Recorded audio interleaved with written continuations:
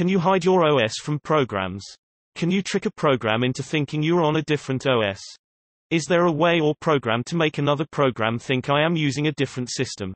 For example, let's say currently I am on Windows 7 32-bit and I want the program to detect Windows 10 64-bit or perhaps Windows XP. Can I do something similar with hardware? Can I tell a program that I'm running on a PC from the early 2003 even if it's from last year 2019?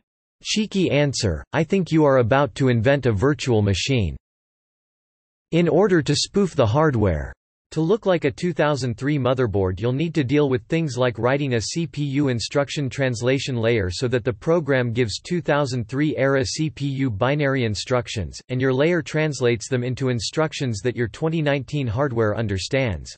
In order to spoof the OS to look like Windows 7 32-bit, you will need to hide all the binaries and other files in C Windows, C program files, etc., that are clearly part of a Windows 10 install, and instead fake a complete file system with all the Windows 7 32-bit files.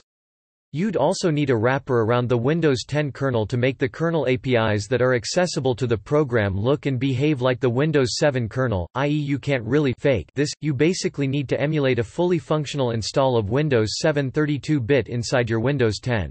By the time you have done all that, you will basically have invented virtual machines.